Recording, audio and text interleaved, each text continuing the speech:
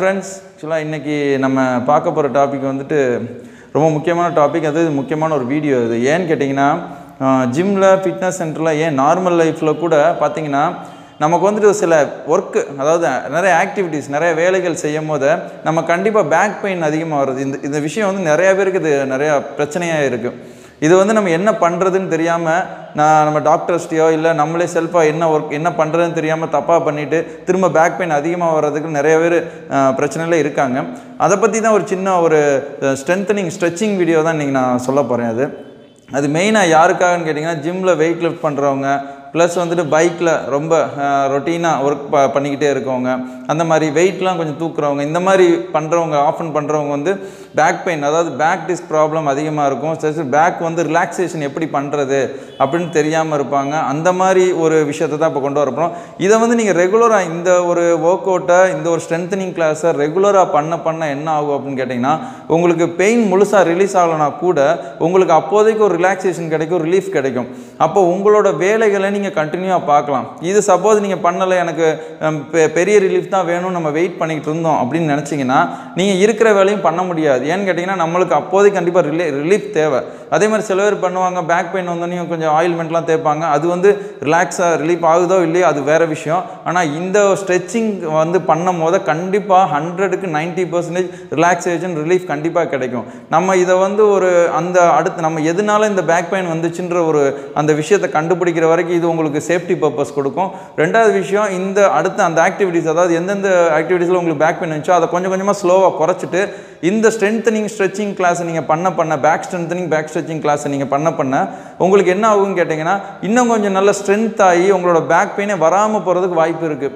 ஏன்னா நமக்கு ஒரு விஷயம் இருக்கிறதுலே கஷ்டமான விஷயம் பேக் பெயின் நமக்கு வந்துச்சுன்னா நம்ம எந்த வேலையும் செய்ய முடியாது.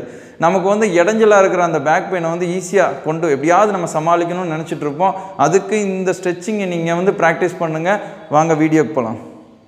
இப்போ வந்துட்டு நம்ம ஸ்ட்ரெngthening கிளாஸ் பண்ணுறதுக்கான இது பண்ணுறோம். இப்போ என்ன பண்ண போகிறோம் அப்படின்னு கேட்டிங்கன்னா நீங்கள் வந்துட்டு ஒரு ஃப்ளோரில் ஃபர்ஸ்ட் நீங்கள் வந்துட்டு ஒரு இந்த மாதிரி ஒரு படுத்துக்கணும். அப்படி ஃபுல்லாக அப்படி உட்காந்துட்டு ஒரு ஃப்ளாட்டாக நீங்கள் ஒரு நீளமாக படுத்துங்க. ஏன்னு கேட்டிங்கன்னா பேக் ஸ்ட்ரெngthening வந்து ஃப்ளாட் ஃப்ளோரில் சில பேர் பார்த்தீங்கன்னா கொஞ்சம் பெஞ்சில் அந்த மாதிரிலாம் பண்ணாமல் இந்த மாதிரி ஃப்ளாட்டாக நீங்கள் வந்துட்டு ஒரு பொசிஷனுக்கு வந்துட்டிங்கன்னா தான் ஃபர்ஸ்ட் உங்களுக்கு ஒரு அரேஞ்ச்மெண்ட் கிடைக்கும். ஃபர்ஸ்ட் நீங்கள் இந்த பொசிஷனுக்கு வந்துட்டீங்க. வந்ததுக்கப்புறம் உங்களோட ஹேண்டை வந்து கம்ப்ளீட்டாக இங்கே வந்து கையை வச்சுங்க. இப்படி வச்சதுக்கப்புறமா என்ன ஆகும் அப்படின்னு கேட்டிங்கன்னா உங்களோட லெக்கை வந்துட்டு கொஞ்சம் மேலே ஏற்றி வச்சுங்க. ஃபுல்லாக இப்படி ஏற்றி வச்சுங்க. உங்கள் லெக்கை வந்துட்டு இப்படி மடக்கி வச்சுங்க. இப்படி மடக்கி வச்சுட்டு ஓகே இந்த மாதிரி வச்சுங்க. இந்த மாதிரி வச்சதுக்கப்புறமா உங்களுக்கு வந்துட்டு ஒரு பொசிஷன் கிடைக்குது பாருங்கள். ஒரு பேக்கை வந்து சென்ட் பண்ணுறதுக்கான பொசிஷன் இந்த மாதிரி கிடச்சிரும். இப்போ இதுக்கப்புறம் என்ன பண்ண போகிறீங்கன்னா உங்களோட காலை வந்துட்டு ஒரு சைக்கிளிங் மெத்தடில் நீங்கள் பண்ண போகிறீங்க. ஃபர்ஸ்ட் இப்படி சைக்கிளிங் மெத்தடில் பண்ண போகிறீங்க.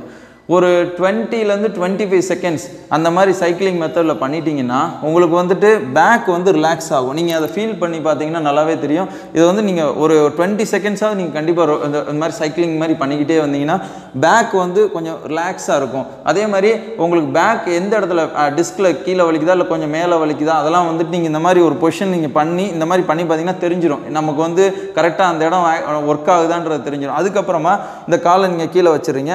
கீழே வச்சுட்டு காலை ஸ்ட்ரைட்டாக நீட்டிட்டு ஒரு காலை மேலே தூக்கி ஒரு காலை கீழே இப்படி மாற்றி பண்ணுறீங்க. ஃபர்ஸ்ட் மேலே தூக்கிறீங்க. அதுக்கப்புறமா உங்களுக்கு வந்துட்டு இப்படி மாற்றி பண்ணுறீங்க. 1 2 மெதுவாக ஒரு ஸ்டெப் இப்படி 1 அதுக்கப்புறம் 2 இது இப்படி பண்ணும்போது என்ன ஆகுது அப்படின்னு கேட்டிங்கன்னா உங்களோட பேக் மசில் அதாவது இந்த பேக் மசில் வந்து நல்லாவே ஒர்க் ஆகும். அப்படியே ஒர்க் ஆகிட்டே இருக்கும். அதே மாதிரி எந்த இடத்துல பெயின் இருக்கோ அந்த இடம் கொஞ்சம் கொஞ்சமாக அது ரிலாக்ஸ் ஆகிட்டே இருக்கும். அதே மாதிரி உங்களுக்கு எந்த இடம் வலிக்குதுன்றதும் தெரிஞ்சிடும்.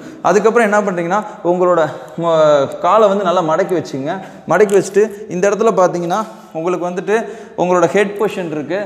இந்த ஹெட் பொசிஷனை இப்போ ஆப்போசிட்டில் பண்ணும்போது இந்த லெக்கு ஆப்போசிட்டு போகும். ஃபுல்லாக கம்ப்ளீட்டாக இப்படி ஸ்ட்ரெச் ஒரு பக்கமாக சாயும் போது என்ன ஆகுன்னு கேட்டிங்கன்னா இந்த பேக் மசில் அதாவது இங்கனக்குள்ளே நல்லா பெயின் நல்லா ஸ்ட்ரெஸ் ஆகிறதுனால உங்களுக்கு ஈஸியாக இருக்கும். அதே மாதிரி இந்த பக்கம் இப்படி இந்த பக்கம் கொண்டு வரீங்க.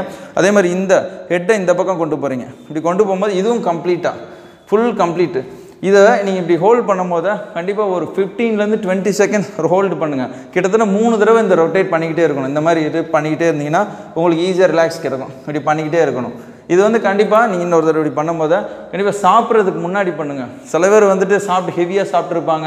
ஹெவியாக சாப்பிட்டதுக்கப்புறமா இது பண்ணிங்கன்னா ரொம்ப கஷ்டமாக இருக்கும். அதனால் சாப்பிட்றதுக்கு அடுத்து என்ன பண்ணுறீங்கன்னா இதை இப்படி வச்சுட்டு உங்களோட ஹேண்டை இப்படி கொண்டு வந்து திரும்ப இப்படி வச்சுருங்க ஹேண்டை ஃபுல்லாக. அதே மாதிரி இந்த ஹேண்டை இப்படி வச்சுட்டு உங்களோட இடுப்பை நல்லா மேலே தூக்கிடுங்க ஃபுல்லாக. இப்படி தூக்கி ரொம்பவும் மேலே தூக்காமல் ரொம்பவும் கீழே இல்லாமல் ஒரு சென்டர் பாயிண்டில் அப்படி வச்சுட்டிங்கன்னா உங்களுக்கு வந்து கரெக்டாக எந்த இடத்துல பெயின் பேக்கில் இருக்கோ அந்த இடம் கரெக்டாக ஸ்ட்ரெச் ஆகி நிற்கும். இதை வந்து ஒரு 20லேருந்து ஒரு 25 செகண்ட்ஸு நீங்கள் பண்ணிட்டாலே இது ரிலாக்ஸேஷனாக இருக்கும். இப்போ இந்த ஒர்க் அவுட் பண்ணி முடித்ததுக்கப்புறமா ஒரு கொஞ்ச நேரம் கழித்து வாட்டரோ இல்லை இன்டேக்கோ அதை மாதிரிலாம் பண்ணிங்கன்னா ரொம்ப ஈஸியாக இருக்கும். ஓகே, அடுத்த ஸ்ட்ரெச்சிங் கிளாஸ் பார்க்கலாம். ஓகே, இப்போ நெக்ஸ்ட்டு ஸ்ட்ரென்தனிங் கிளாஸ் பார்த்தீங்கன்னா உங்களுக்கு வந்து வந்து அதாவது மேலே பார்த்து ஸ்லீப் பண்ணுற மாதிரி பண்ணிங்க. இப்போ வந்து பேக்கில் திரும்பி படுக்கிற மாதிரி. இப்போ ஃபர்ஸ்ட் வந்துட்டு நீங்கள் திரும்பி இப்படி படுத்துறீங்க. திரும்பி படுத்த பிறகு இப்போ என்ன பண்ணுறீங்கன்னா ஃபுல்லாக படுத்துருங்க. படுத்துட்டு கையை கொஞ்சம் ஃபுல்லாக நீட்டிடுங்க. ஃபுல்லாக நீட்டிட்டு இப்போ என்ன பண்ண போகிறோம் அப்படின்னு கேட்டிங்கன்னா, இப்போ உங்களுக்கு பேக் பெயின் இங்கே தான் இருக்கும். பேக் ஸ்ட்ரென்த் இங்கே தான் பண்ண போகிறோம். ஃபர்ஸ்ட்டு ஒரு கையை மேலே தூக்குறீங்க லைட்டாக. ஒரு கையை தூக்கிட்டு ஆப்போசிட் லெக், அதாவது உங்களோட ஆப்போசிட் லெக்கை ஸ்ட்ரெச் பண்ணுறீங்க. அதாவது ஒரு ஹேண்டை மேலே நிப்பாட்டிட்டு அதே மாதிரி இன்னொரு லெக் ஆப்போசிட் லெக்கை ரெண்டு ஸ்ட்ரெச் பண்ணணும் ஃபுல்லாக. சில பேர் ஒரு காலை நல்லா தூக்குவாங்க, ஒரு காலை வந்துட்டு ஒரு கை கீழே வச்சுருப்பாங்க. அப்படி பண்ணக்கூடாது. ரெண்டுமே ஒரு கரெக்டாக கண்டினியூஸாக வச்சுட்டு ஒரு 1லேருந்து ஒரு 10 செகண்ட்ஸ் ஆர் 20 செகண்ட்ஸ் வச்சுட்டு அதுக்கப்புறம் திரும்ப மேலே கொண்டு போகிறீங்க. திரும்ப இந்த ஆப்போசிட் லெக் அதே மாதிரி 20லேருந்து 25 செகண்ட்ஸ் கொண்டு போகிறீங்க. ரெண்டுமே ரிலாக்ஸ் பண்ணி முடிச்சிட்டிங்க. அதுக்கப்புறம் அடுத்த ஸ்டெப் என்னன்னு பார்த்தீங்கன்னா, 2 காலை 2 கையை சேர்த்து தூக்குறீங்க. இப்படி நிப்பாட்டிட்டு உங்களுக்கு ஸ்ட்ரெச் பண்ணிக்கோங்க. இந்த பொசிஷனில் நீங்கள் ஸ்ட்ரெச் பண்ணும்போது கரெக்டாக பேக்கில் எங்கே உங்களுக்கு பெயின் இருந்துச்சோ அந்த இடம் கரெக்டாக ஸ்ட்ரெச் ஆகும். அதை நீங்கள் வந்து ஓகே ஒரு 20லேருந்து ஒரு 25 செகண்ட்ஸ் ஸ்ட்ரெச் பண்ணுங்கள். இது வந்து உங்களுக்கு அடுத்த ஸ்டெப்பாக இருக்கும். இதை நீங்கள் கண்டினியூஸாக இந்த மெத்தடில் தான் நீங்கள் பண்ணணும். மாற்றி பண்ணாங்க பண்ணால் என்ன ஆகும்னு கேட்டிங்கன்னா, உங்களுக்கு அந்த அரேஞ்ச்மெண்ட்ஸ் கரெக்டாக வராதனால கரெக்டாக அந்த இடத்துல ஃபீல் ஆகாது. அதனால தான். அதுக்கப்புறம் உங்களோட ஹேண்டை வந்து இந்த அளவுக்கு வச்சுக்கிறீங்க. ஃபர்ஸ்ட் செஸ்ட்டுக்கிட்ட கொண்டு வரீங்க. கொண்டு வந்து கொஞ்சம் மேலே பார்க்குறீங்க. அதுக்கப்புறம் உங்கள் பாடியை நல்லா நேராக ஸ்ட்ரைட்டாக ஆக்கி அதுக்கப்புறம் ஹேண்டை ஸ்ட்ரைட் பண்ணிட்டீங்கன்னா உங்களுக்கு ஒரு கர்வ் மாதிரி ஒரு பொசிஷன் கிடைக்கும். இதில் உங்கள் பேக் அழகாக ஸ்ட்ரெச் ஆகும். அதுக்கப்புறம் உங்களோட பாடியை ஃபுல்லாக மேலே கொண்டு போயிருங்க. கொண்டு போய் நல்லா குனிஞ்சிருங்க. குனிஞ்சிட்டு அதுக்கப்புறமா நல்லா ஃபீல் பண்ணுங்கள். ஃபர்ஸ்ட் ஃபீல் பண்ணிவிட்டு அதுக்கப்புறம் திரும்ப கொண்டு வரீங்க. திரும்ப கொண்டு வரும்போது அப்படியே ஃபீல் பண்ணுறீங்க. இப்படி இந்த மாதிரி வச்சுட்டிங்கன்னா உங்களுக்கு கரெக்டாக அந்த மெத்தட் கிடச்சிரும். இது வந்து கம்ப்ளீட் மெத்தடு உங்களுக்கு ரொம்ப யூஸ்ஃபுல்லாக இருக்கும். அதே மாதிரி இந்த மெத்தடை யூஸ் பண்ணும் போது என்ன பண்ணுறீங்க அப்படின்னு கேட்டிங்கன்னா உங்களுக்கு ஃபுல் ரிலாக்ஸேஷன் கிடைக்கும். அதே மாதிரி இது முடிச்சதுக்கப்புறமா எந்திரிச்சிட்டு உங்களுக்கு எந்திரிச்சு ஸ்டாண்ட் பண்ணிவிட்டு அதுக்கப்புறமா உங்களுக்கு வந்துட்டு உங்கள் ஹேண்டை வந்துட்டு ஃபுல் அண்ட் ஃபுல் வச்சுட்டு இந்த மாதிரி ஸ்ட்ரெச் பண்ணிக்கலாம். இது வந்து ஹேண்ட் ரிலீசிங் ஸ்ட்ரெச்சிங். இந்த மாதிரி பண்ணிவிட்டு உங்களுக்கு வந்துட்டு ஏன்னா நீங்கள் ஃபுல்லாக ஃப்ளோரில் ஸ்ட்ரெச் பண்ணி கையெல்லாம் கொண்டு வந்தனால கொஞ்சம் ஹேண்ட் வந்து கொஞ்சம் ரிலீஸாக இருக்காது. நல்லா கொஞ்சம் ஹேண்டி ஸ்ட்ரெச் பண்ணிக்கோங்க. அடுத்த ஸ்ட்ரெச்சிங்க்கு இது தேவைப்படும். ஓகே, இந்த ஸ்ட்ரெச்சிங் வந்துட்டு உங்களுக்கு 2 வீடியோ வந்திருக்கு. அந்த 2 இதில் வந்து என்ன ஆகும் அப்படின்னு கேட்டிங்கன்னா, உங்களுக்கு ரிலீஃப் பண்ணுறதுக்கான ஒரு வீடியோஸ் தான் இது. வீடியோ ஸ்ட்ரெச்சிங்ஸ் தான் இது. இதை வந்து என்ன பண்ணுறீங்கன்னா இதிலே நிறைய கிளாஸிஃபைடு இருக்குது, நிறைய பண்ணுறது இருக்குது. ஆனால் இதை வந்து நீங்கள் ஃபர்ஸ்ட் ப்ராக்டிஸ் பண்ணி பார்க்கணும். ஃபர்ஸ்ட் ப்ராக்டிஸ் பண்ணி அதுக்கப்புறமா நீங்கள் வந்து என்ன பண்ணுறீங்கன்னா உங்களுக்கு வந்துட்டு கரெக்டாக இருந்துச்சு.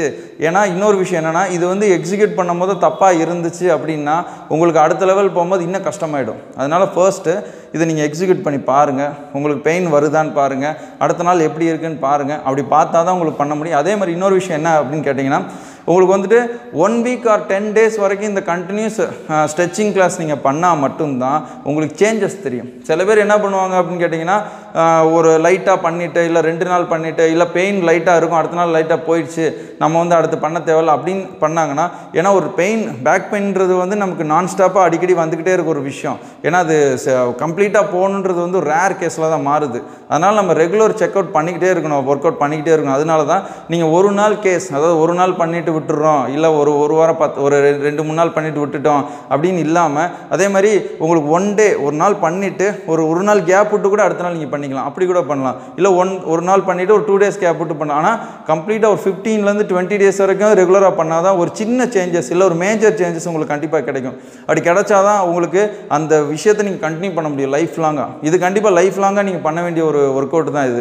ஏன்னா இது நீங்கள் பண்ணிங்கன்னா நாளை பின்ன பெரிய விஷயத்தில் கூட நீங்கள் தப்பிச்சுக்கலாம். ஏன்னா மேஜர் இன்ஜுரியோ இல்லை மேஜர் பிரச்சனையோ பேக்கில் தான் வரும். ஏன்னா நமக்கு நாளை பின்ன வரும்போது ஒரு இயர்ஸ் போகும் போது நமக்கு வந்து வெயிட் கெயின் ஆகும் போது அந்த பிரச்சனை வரும். அதே மாதிரி ஸ்ட்ரென்த் இல்லைன்னா அந்த பிரச்சனை வரும். இல்லை வெயிட் தூக்குறவங்களுக்கு நான் சொன்ன மாதிரி ஆல்ரெடி வீட்டில் சொன்ன மாதிரி அந்த மாதிரி பிரச்சனைகளுக்கு கண்டிப்பாக இது ஒரு பெரிய சொல்யூஷனாக இருக்கும். ஏன்னா இது நிறைய பேர் ட்ரை பண்ணி நல்ல ரிசல்ட் கொடுத்த ஒரு ஸ்ட்ரெச்சிங் கிளாஸ். அதுதான் சொல்ல வரேன். ஓகே, இந்த வீடியோவில் நீங்கள் இந்த வீடியோஸ் பார்த்துருப்பீங்க, ரொம்ப பிடிச்சிருக்கும். இதை நீங்கள் ட்ரை பண்ணி பாருங்கள். ட்ரை பண்ணி பார்த்து கமெண்ட்ஸில் எனக்கு சொல்லுங்கள். நான் உங்களுக்கு திரும்ப ரிப்ளை பண்ணுறேன். மறந்துடாமல் சப்ஸ்கிரைப் பண்ணுங்கள் கண்டிப்பாக. நெக்ஸ்ட் வீடியோவில் மீட் பண்ணுறேன்.